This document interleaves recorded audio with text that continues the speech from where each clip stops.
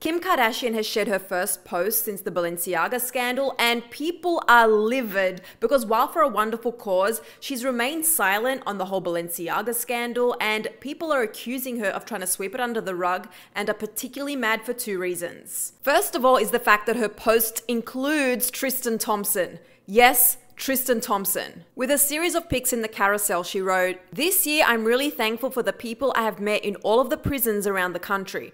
This week, Tristan and I had an inspiring Friendsgiving dinner with the young men incarcerated at Camp Kilpatrick." It goes on to talk about the progress the men have made, and like I said, the post itself was for a wonderful cause. Yet people on social media are not buying it, and the post is filled with comments of people calling her out for remaining silent on Balenciaga. There is literally thousands of comments about this, particularly saying things like, how do you still F with Tristan when it doesn't involve his daughter and after everything he did to Chloe? But more so, people are dragging her in the comments about being silent on Balenciaga, saying you're trying to blur out the fact you're silent about Balenciaga with these photos. Kim, we're not going to shut up about this. Kim, it's not going to make us forget about it. And thousands more comments like those. Do you think she's actually going to speak out? Or maybe she's currently crafting a response with the Balenciaga team to actually say something that I guess she feels comfortable saying and that will keep her relationship with them going? I don't know, but follow for more updates and let me know your thoughts in the comment section below, and happy Thanksgiving.